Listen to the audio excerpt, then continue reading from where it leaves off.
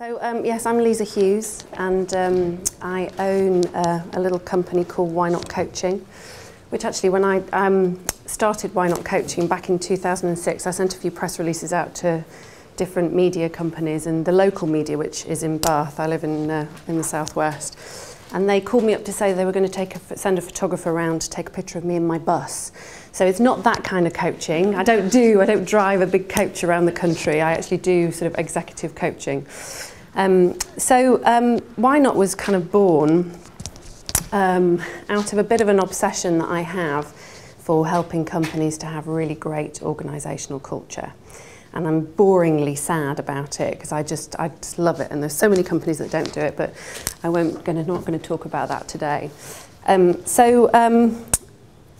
When I started my career, which was quite a long time ago now, I'm actually getting on a bit, I started out actually as a secretary in a media company, and I had a desire to do what you ladies do, but unfortunately I was never really cut out for it.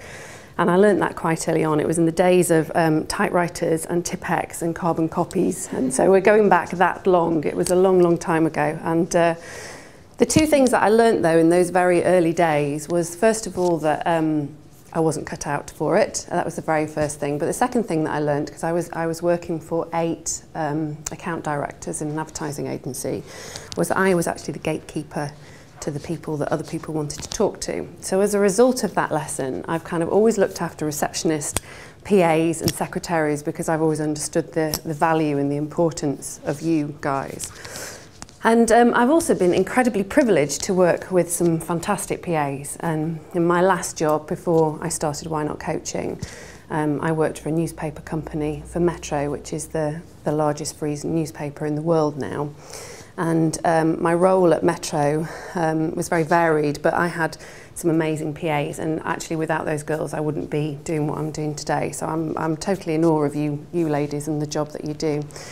So before I came along, I did a little bit of research, because when Jeff asked me to speak sometime last year at the conference, I was kind of thinking to myself, I'm a bit of a wild card. I'm not entirely sure, what value I'm going to be able to offer you ladies. So I did a little bit of research and spoke to all the girls that I know that are PAs and said, right, if you've got 30 minutes in a room with a coach and a handful of other ladies, what would be the best value that you could get at that time? So we're going to have a bit of a workshop. So I'm actually going to ask you to do some stuff rather than me just standing here and sort of speaking to you. And the theme that came back was around confidence and self-doubt.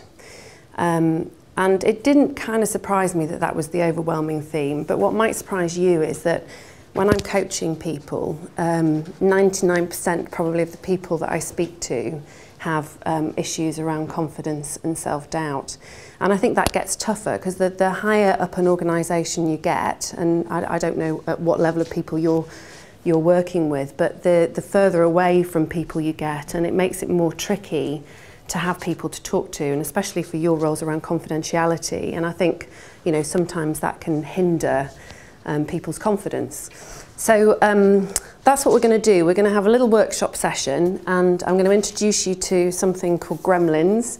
And I'm going to, hopefully in the very short space of time that we've got, give you some tools to be able to self-coach, so that if that is something that you've kind of struggled with at any point in time, if it's not right for you and you know people who might struggle with confidence, whether it's friends or relatives or whatever, then these are tools that, might help you. Now, ideally, I'd have, a couple of hours with you and we'd be able to knock it on the head. So in 30 minutes, we're really limited as to, what we're going to be able to achieve. But I'm hoping that you'll go away with something quite useful.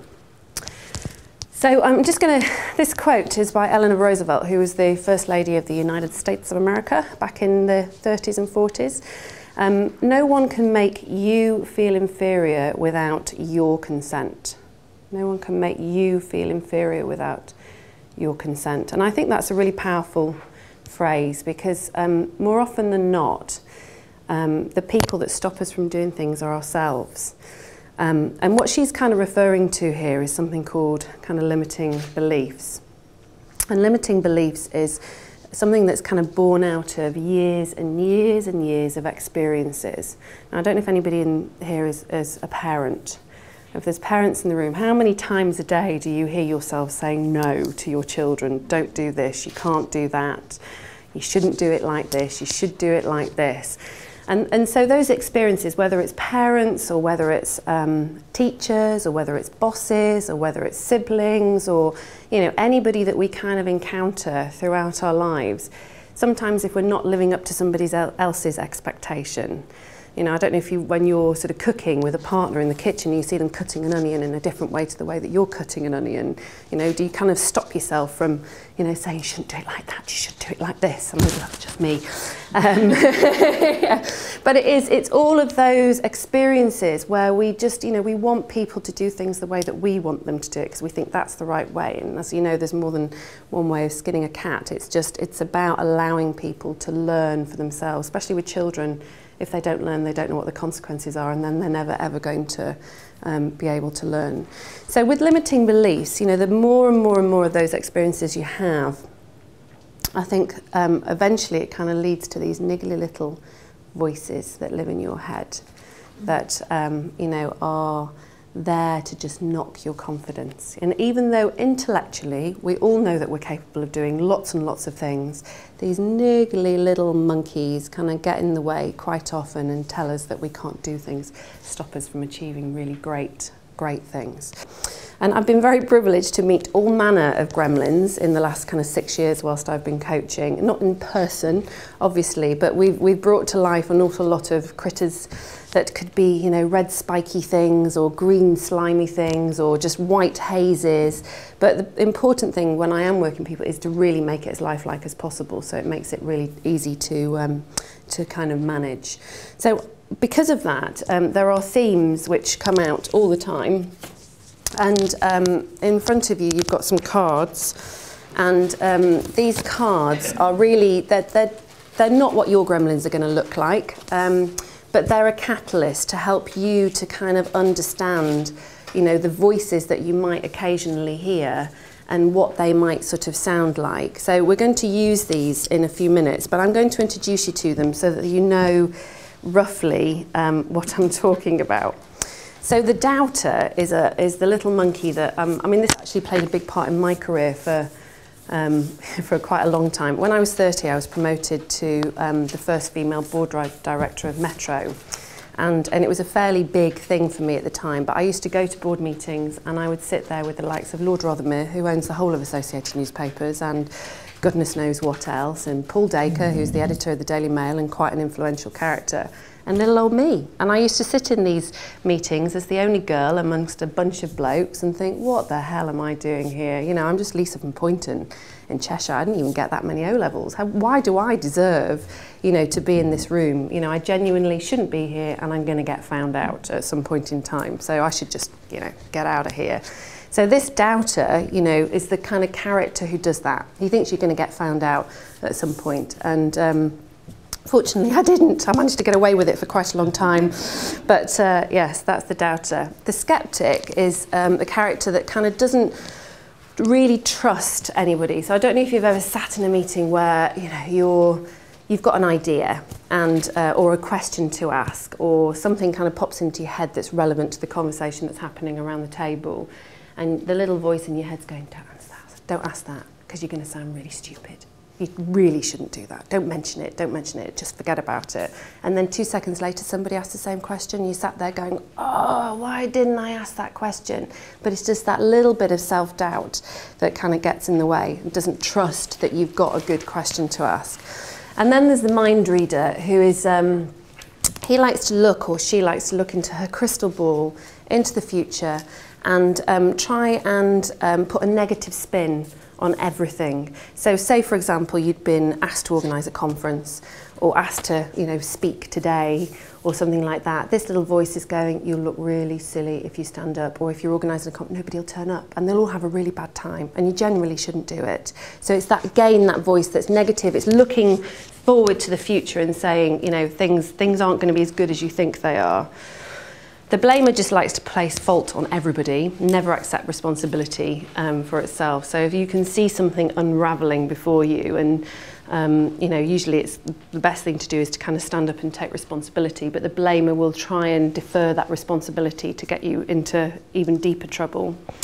The quitter is somebody, actually this one plays a big part in my life as well. If anything to do with sport is where the quitter kind of comes into my life. So, you know, if for example, you know, somebody says, oh, come on Lisa, let's go for a run. We could do a half marathon. It's only 13 miles. You could do a half marathon. I'd be the one kind of thinking, no, you can't do that. You'll be the slowest. You should just give up whilst the going is good. You know, you'll probably fall over and break your legs or something really stupid. So definitely don't, you know, get involved in this. Just, you know, give up now. And then the smirker is likely, a bit like my mother, likes to watch something happen and, you know, and inevitably look forward to that moment where she can say, I told you so. You know, I don't know if you've got parents or siblings or whatever in your life. We probably all do it as parents as well. But so this little critter is really there just to kind of watch everything go wrong and then tell you, I've told you so. So these are six kind of themes, if you like. They're not exact gremlins. They're not maybe yours, but what I'd like you to do is just spend the next couple of minutes just looking through them and see if you recognise any of the things that they say. And specifically, if you could just kind of hone in on one rather than 6 today, because we haven't got the time to go through all 6 of them. You might find that there's more than one that's familiar to you, but if you've just got one that kind of stands out the most, then take that one and we'll move on in a few minutes. And I'm going to ask you to do some work.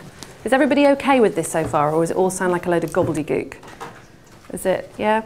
Are we okay? We've got some nods, yes? If you don't think it's appropriate to you, as I said, it might be appropriate to one of your friends or families or something. Let me just give you these two whilst you're all looking at them. We've not got the ideal setup to be able to write, so I hope you've got stuff to lean on. What I aim to do is to be able to give you just some questioning, sort of self-coaching questions that are going to help you to work through. You've got the doubter. Oh, he's a popular character this morning, the mind reader. Fantastic. So we've all got one that we can work on. Right, that's a good start. Okay, right, what I want you to do, and this is, as I said, it's a workshop, so I need you to just kind of start to look at these things. And I'd like you can either write it on the paper or you can write it on the back of the card. Sometimes when I'm working with clients and we use the cards, sometimes it's good to write on the card because then you'll find it and then you'll remember what you've written rather than it being on a separate piece of paper. But I've given you the questions to take away as well so that you can do the same exercise with any others at a later date. So the first question is about, you know, what is your most limiting belief of yourself? So where do you really doubt yourself? What is it that kind of comes up every now and again that you really doubt or don't believe? So that's the first question, and it's just to write it down. Is that okay to do that?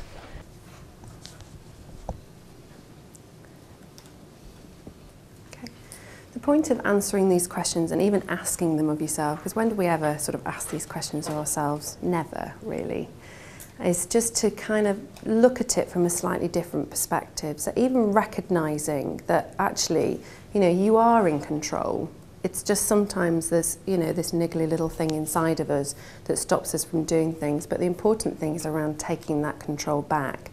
I do a lot of work with people around stress management, and quite often the biggest causes of the stress are the people, you know, not allowing themselves to do things and getting into a real state because of these gremlins. And it's just having the time out to recognise them, be very aware, know what they look like. And in a proper coaching session, you know, we would really spend time, you know, looking at these things and really making sure that it comes to life for you. Because, as I said, we're all completely different. This is just a catalyst to try and help you.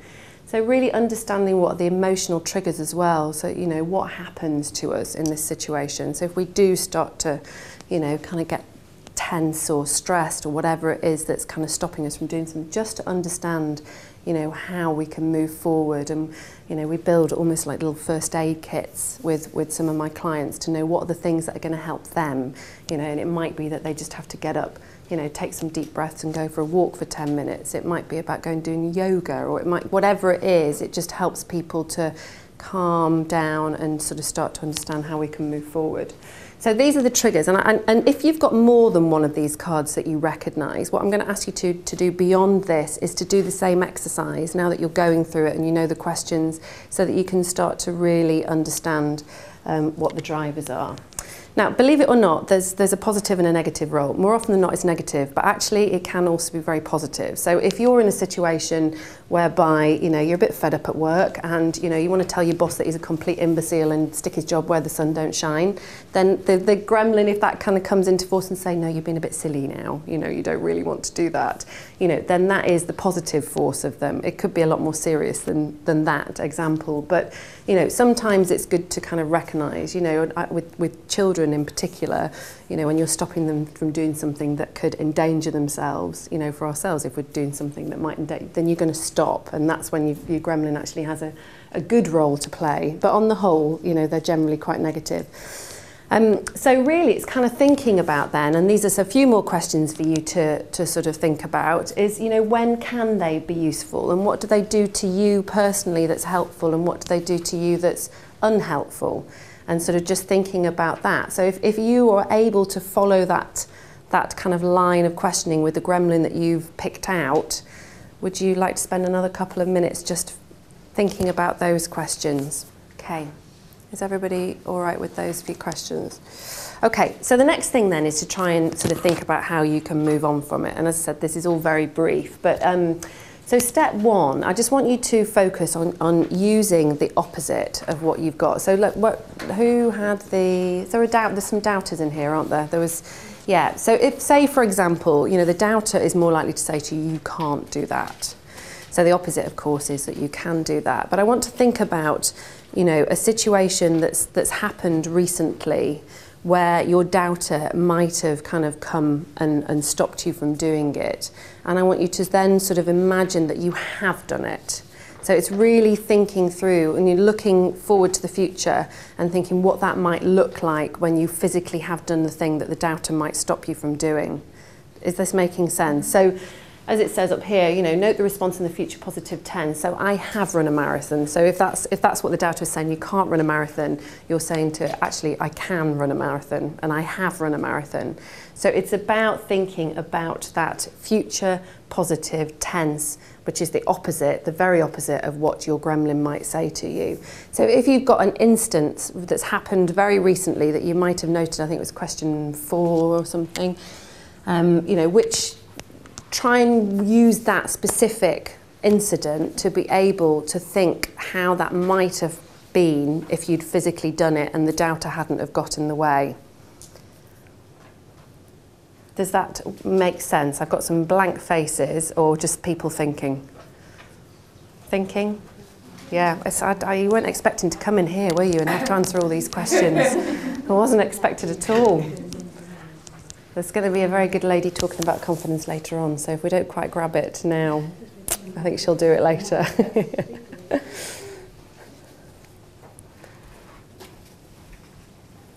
That's actually just helped me make a decision. Oh! Because I failed my driving test on Friday, again, the 4th time. And I'd kind of said to myself, why am I doing this? If I pass my driving test, when do I really need to drive? I work in London, I live right near the train station. Will it just make me lazy? I won't walk everywhere. And can I even afford to buy a car and run a car when I do pass it? Why am I even bothering with this? Because it just stresses me out. It's a horrible feeling. But then just thinking about it in that sense of, well, how would I have felt if I passed? It's made me decide that, yeah, I do need to Yay, well done. That's brilliant. Yeah, no, it's brilliant. That's great. Yeah, no, it just, I looked blank because it wasn't like a vacant thing. It was like, that makes complete sense. Fantastic. Yeah. If you think about 2012 and the Olympics, you know, all of those people, I mean, is anybody going to the Olympics in here? Yeah. Yeah. Well, we're going to try and get into town and go to the Olympics. But if you think about, somebody who's just about to run a 100-metre race, they almost have to put themselves on the finishing line before they've even started. They have to believe, I'm going to finish this and I'm going to be better than everybody else and I'm going to win and I'm going to be quicker, and before they've even started the race. So it's a really good exercise whenever you can to try and imagine what it will look like, for you to, what will it be like for you to have a car? What fun are you going to have when you've got a car and you can go to your mates really easily? And it's just thinking about that next step rather than stopping yourself the first hurdle and think, I can't do this. I'm starting swimming lessons tonight, not because I can't swim, but because I swim like a middle-aged woman now with my head like this. I don't get my hair wet. And I want to be able to use swimming for fitness. And I can't breathe when I'm underwater, and I just find it all very stressful. And I'm trying to teach my 3-year-old to swim, and I'm telling her, put your face in the water, put your face in the water, and I won't even put my own face in the water. And so I'm kind of nervous about this thing, but I have to think, before I even get there tonight, of course I can flip and swim with my face in the water, I'll be fine. So it's about thinking forward to that next stage of what something positive looks like, rather than stopping at the first hurdle. So has everybody managed to do that, or do you want a little bit more time to? Okay. So the next bit is the final step of our very brief coaching session on self-awareness, is about actually thinking, you've achieved this. So you can say, I have successfully, swum a half marathon or whatever, I don't know what it'll be by the time I've finished this. And I actually, to get to that stage, this is what I did. So for me, it'll be, I'm going to start swimming lessons tonight. I've bought a pair of goggles, so I can actually put my face in the water. I'm going to go weekly. I might team up with another friend and go swimming and we can race, or, whatever it is. It's about thinking about the individual action steps that you have to put in place to successfully achieve the thing that we've kind of stopped doing. So that's the very final thing that I'd like you just to spend your last few minutes on today, is to what have you done, when you've successfully achieved whatever limitation you kind of acknowledged earlier. What's the final thing, the things that you're going to do to make that happen when you leave this room today?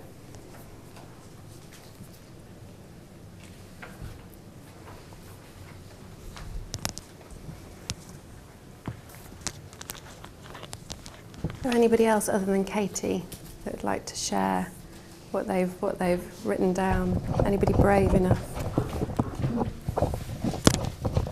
Go for it. Yeah, I turned down the opportunity to speak to at work. We got our receptionist from one of the local colleges. They do sort of after your A-levels training for PAs and secretaries. And they came to meet me and said, oh, with all of your experience, would you come? And I made excuses and turned down the opportunity to speak to a bunch of 19-year-olds. But I will go back next week and agree to speak at the next one. Well done, fantastic. That's amazing. Yeah, well done. Yeah. Because why not? Why exactly? Why not? It's actually, that's a very common thing. Well, not many people love, public speaking, and it is that little gremlin, that will sit there on the shoulder and say to you, you're going to look silly, or people are going to laugh. Truth is, nobody ever knows what you're going to say. So there's no expectation necessarily about the physical words that are going to come out of your mouth. So you'll be fantastic. Well done. Anybody else want to share anything? Feeling brave enough to say? I know one of mine is to stop eating Easter eggs, and every time I open the fridge door and I see yet another one of my daughter's eggs that she's forgotten about, I'm like, oh, a cup of tea and an Easter egg. It's not helping. So, okay, so that was a really quick introduction to gremlins. Has everybody found, or has anybody found it unhelpful to start off with? I'd like to know. Anybody found it really helpful? Are you going to go and do some stuff as a result of this?